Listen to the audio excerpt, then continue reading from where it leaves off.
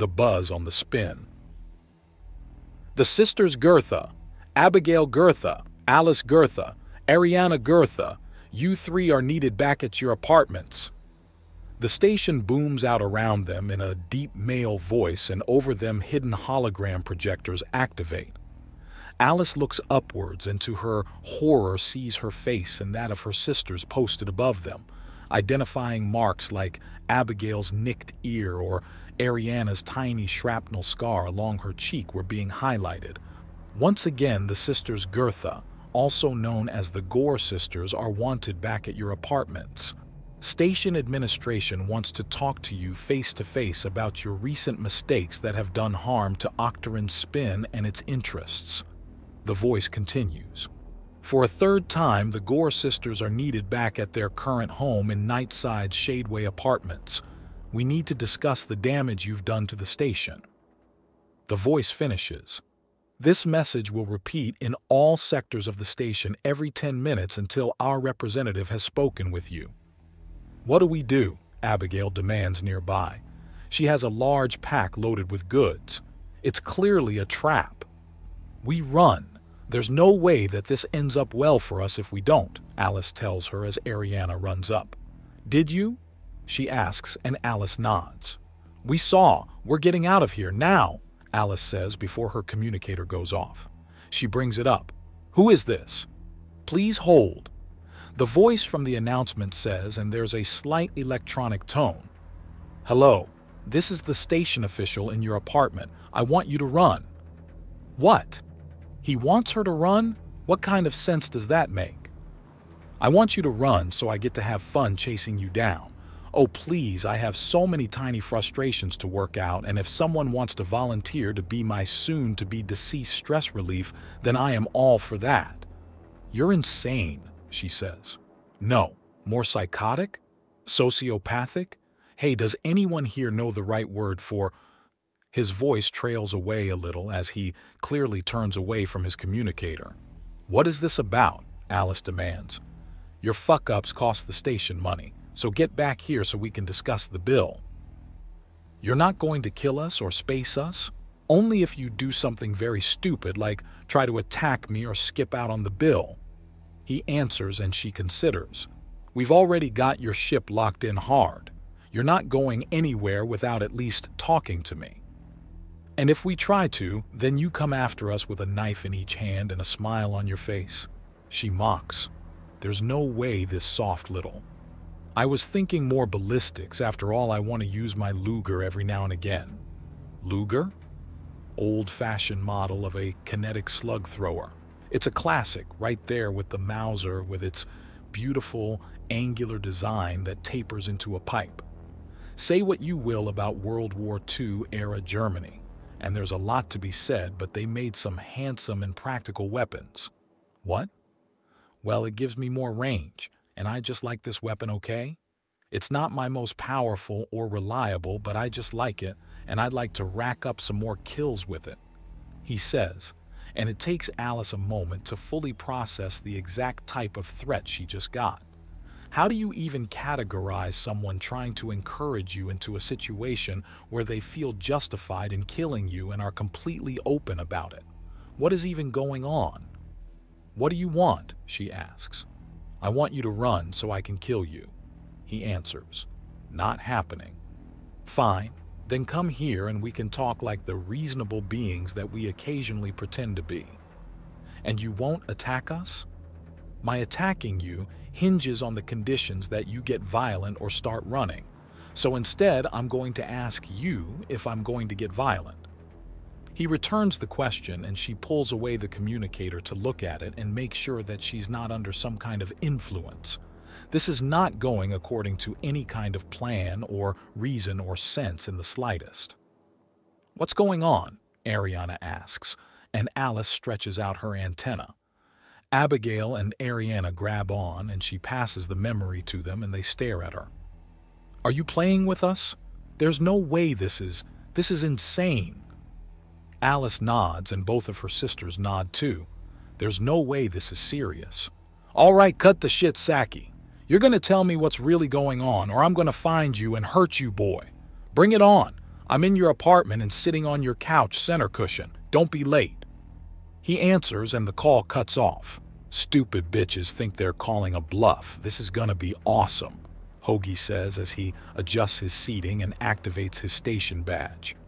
An environmental shield spec'd for outer space is enough to turn plasma into a painful but non-lethal experience, and a laser into flash sunburns and little else. His wives activate their shield belts and take up positions all over, even as he draws his Luger and waits. Mona, Mira, and Teresa are on the other couch and watching nervously. So have those three always been the brains of this outfit? I ask, because it seems their latest scheme has fallen through rather badly. It may be wise to consider a change in leadership. He notes deliberately stirring the pot and throwing further and further blame onto the Gore sisters. It may be best for a group like this to split apart.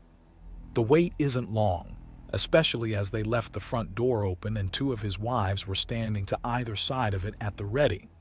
Being short can have advantages, as most people of average size, such as 3 Lutrin triplets, would look right over them at first impulse and walk right into the crossfire. His girls would need to merely point upwards in order to avoid hitting each other while bombarding the idiots in banger blasts.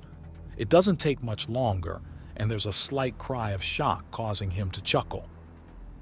Come in, Gore sisters, we need to talk."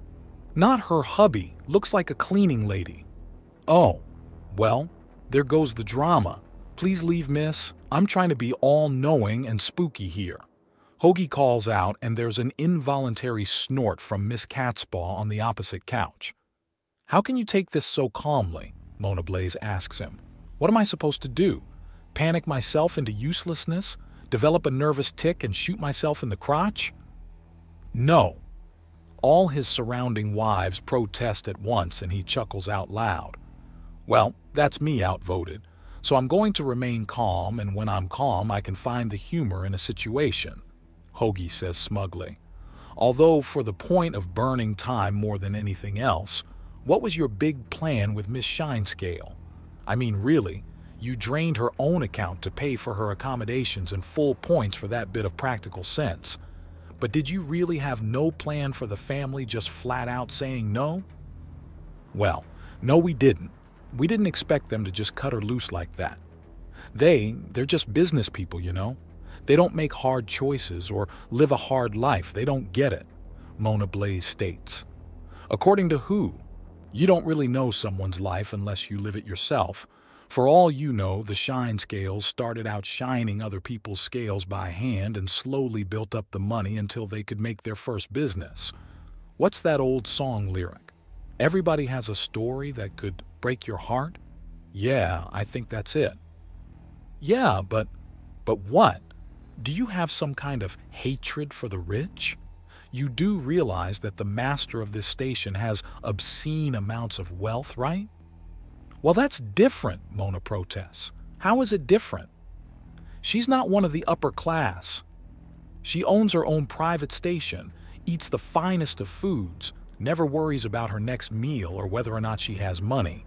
How is that not upper class? She's on our side.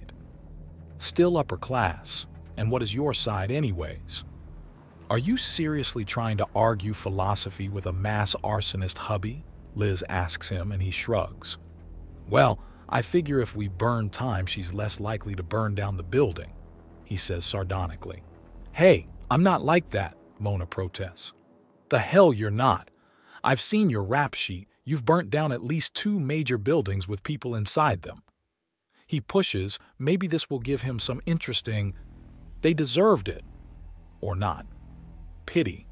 A galaxy-wise saboteur would have been another wonderful gift for the undaunted. They wasted their lives in endless pursuits for more stuff, useless stuff. Anarcho-arsonist, got it. Hoagie dismisses her and she bristles. "What did you call me?" "Anarcho-arsonist. You want to rip down the systems of authority and your chosen method is setting things on fire." Hoagie explains. He's going to have to keep an eye on her in case she decides that some part or even the whole of Octeron's spin is part of the authority. especially now that he's pointed it out. "Hold it!" the girls at the door shout. "All three of you in and without any fuss." The three Lutrin are hustled into the room with two Sharbi in pursuit, bangers ready to blast, and stop when they behold Hoagie sitting on their couch. "Hello, ladies. Good to see you. Have a seat. We need to talk," he says, gesturing to the couch where Mona, Mira, and Teresa are sitting. "What is even—" One of the Lutrin begins, and he points his Luger at them and then uses it to gesture to the couch. They recognize it as a weapon and follow his instructions closely and quickly. "Thank you. Now that you're all here, I am merely the bearer of bad news, not the cause of it. The cause of today's and your future misfortune here on Octaran Spin is your decided failure to keep hold of your hostage, to have any idea what to do with a hostage when they suddenly became worthless, or even the wherewithal to kill or in some way dispose of your problems in a way that did not damage the station." But how could that idiot child damage the station? The Shine Scales are cloaking you idiots. They're naturals at stealth and subterfuge. The moment that girl was out of your sight, she was gone. And being a girl unused to living in this kind of place, she of course stumbled onto something dangerous. Is that what we're in trouble for? I've dealt with Shine Scale. She's gone. I've dealt with the mess she stumbled into and scattered throughout the station. Now I deal with you for bringing her here and then putting her into a situation where all that was doable. Before anyone starts arguing law or other such bullshit. No, this is not about law. This is not about order. This is about fucking up. But one of the Lutrin begins. "Shut up and let me finish." Hoagie snaps and she leans back. "There are no laws here. That is very true. But no matter where you go or what you do, there are always consequences to your actions. This is what the meeting today is about. By not having a plan for when your hostage scheme fell through the station, has suffered millions of lost credits in both damages and lost production. To say nothing of the medical bills from the people hurt and the price of replacing, cleaning, and repairing damaged equipment. Understand? So, you're not going to throw us into a prison or anything, you just want money? Until you've settled your debts with the station, all of you are going to be living under an extra 50% surcharge on top of everything for whatever goods or services you buy. Your bill is in the millions. But we're not insane. We don't expect it all right away. But if you cause any more problems while this debt is over your head, no extra chances, no mercy, no clemency, we kill you and take your stuff for compensation. But that's not fair. Am I seriously having this conversation again, where I tell the career criminal that things are not fair on an outlaw station and that is a good thing that is in their favor? Of course it's not fair. If this situation was fair, you'd be in a jail cell and awaiting sentencing in front of a Meccan-Reach judge. But this isn't fair, so instead of paying your dues to the political entity you've done a lot to try and fuck over, you're instead paying the price of damaging the station. Literally. But that's millions of credits. It will take years, if not decades, to pay it off. Yay, that's the price of being stupid, of not having a plan. It hurts, doesn't it? And it should hurt. Are you going to make a mistake like this again now that it's brought upon such a huge debt onto your head? Hoagie asks, and there's a lot of heads shaking. Good. He stands up and their gaze follows him. I'm glad we've had this talk. Any questions? What if we just leave and never come back? Then we have to eat the debt. But if you ever come back and try to ignore the debt or come back under another name to get around the debt, then you're leaving the station without any atmosphere. So, if we never come back, you won't chase us? No, but we do talk to other stations, to other outlaw havens. You're going to run out of places to hide very, very quickly, Hoagie says, and they stare at him. Anything else? There is nothing else.